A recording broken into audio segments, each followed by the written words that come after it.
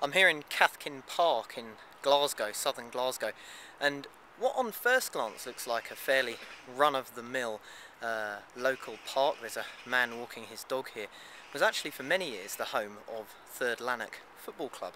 Now, Third Lanark went out of business in the 1960s. They were the victims of some rather incompetent management. Their spirit lives on in a junior team, and here in Cathkin Park itself you can probably make out some of the crumbling terraces and the still extant football pitch, of course, which is tremendously tempting to run on and just have a bit of a kick about. Cathkin Park was actually the first home of Queen's Park FC, of course now tenants at Hampden Park, Scotland's national stadium, which is a few hundred yards away from here.